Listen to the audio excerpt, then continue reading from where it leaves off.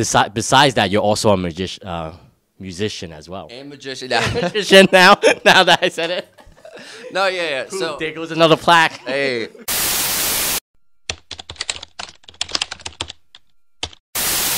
Hey, what's going on, guys? This is Ming from Ming Fight Chan, and today we have a special guest today, sound engineer Jordan Mitchell in the house. So, Jordan, introduce yourself. Yeah, my name is Jordan Mitchell. I'm a recording engineer at Lounge Studios, man. Thank you for having me. Of course.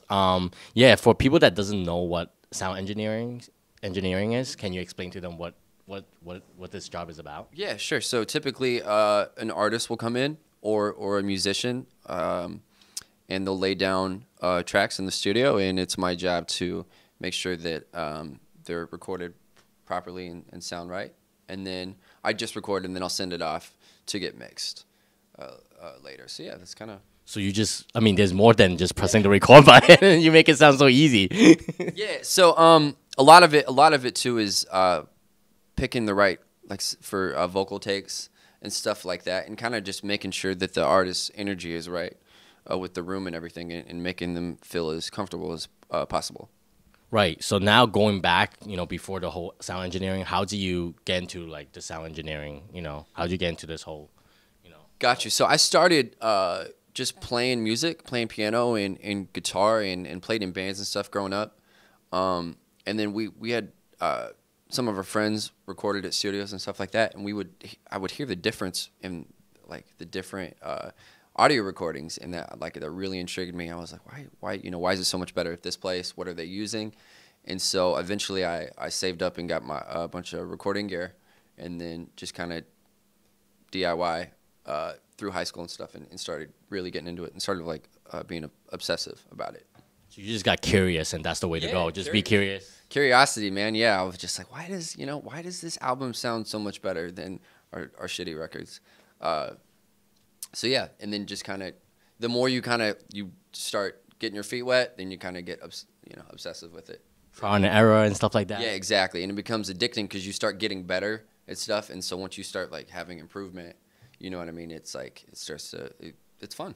And you weren't originally from New York, right? You were. No, I grew up in a small farming town in Kansas. Nice. So I'm a long ways from the city. So how'd you end up in New York then? So I went to school for audio engineering, and then joined a band after college and lived in Philadelphia for a while. And when I was in Philly, I started interning at Lounge Studios, and which is where I'm at now, and got hired, and here I am. Yeah, tell us the story that how you were in Lounge Studios and how you got the slot open up and stuff for you. Yeah. So I mean, our whole staff here is just incredibly hard workers.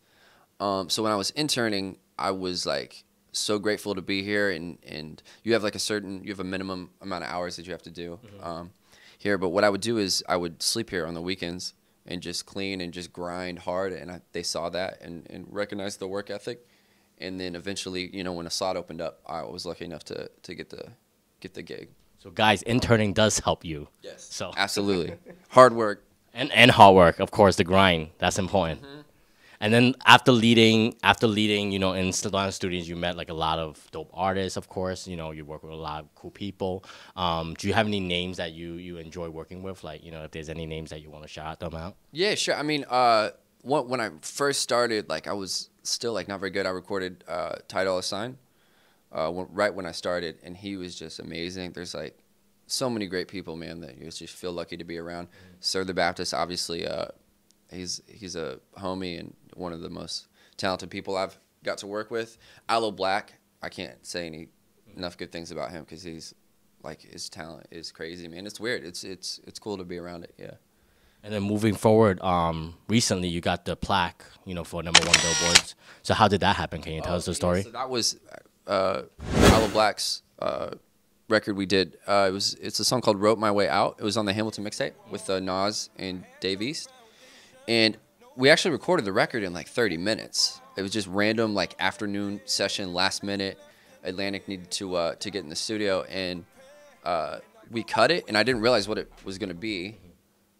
Sometimes that's kind of how it happens, and then later, obviously, it ended up being on the album, and Blue mixed the record here. Shout out to Blue, the mixing engineer, and Yeah. So Shout out to Blue. yeah, shout out to Blue. Yeah, sometimes you just do things and then you don't know, like, Yeah, you you know, don't what the know. Yeah, outcome. you just kind of do your job, man, and you're not really thinking about those kinds of stuff. Because sometimes you'll record with a big artist, and you think maybe, oh, this is definitely going to be on. You may do several songs, and none of those songs end up on an album. You know what I mean? So sometimes it's like it varies. So you gotta stay focused as well. Yeah, stay focused. Yeah, because that that stuff will either come or it won't. So just do your job, and then you can't control any of that. Besides that, you're also a musician as well. And magician. Magician now. Now that I said it. No, yeah. Ooh, So there goes another plaque. hey, yeah. So yeah. So that's kind of how I got into engineering. Was just wanting to get my stuff to sound better, Right. and then just started diving into that more. So. And you say you play the guitar and stuff, right? Yeah, I play the guitar and piano, and I pretend to play the drums. I can play the drums like not very well. Like I can play like one groove good that you'd be like, oh, he's all right, but it's not good. And you sing a little bit too. Yeah, I sing a little bit. And you have something coming out, like an EP coming out soon. An EP coming out, yeah. Yeah, tell us about that. It should be coming out. I don't know when, but the single's gonna come out like in hopefully March. So pretty soon. Cool. Can you play us something today with your guitar? Do you have your guitar today? I don't. I'm sorry. Can we play? Oh, you had to tune. You had to tune something. Well, we could get one, or I could play a little snippet or something on. Let's play something. Let's play something. Okay. Yeah. Let's play a snippet.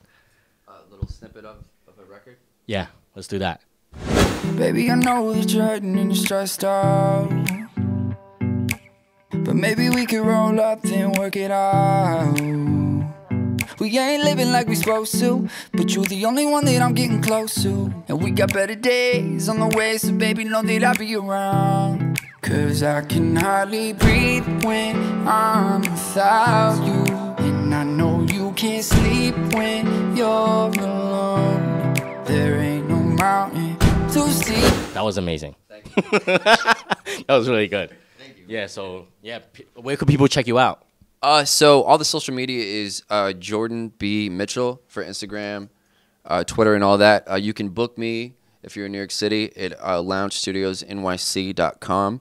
We're in Ivory here. You can book me on the website. I work here 7 days a week, so you can book me. Yeah, you're here 7 days a week. Every time I come in here, you're here. Yeah, it's true, man. It's a grind, but I love it.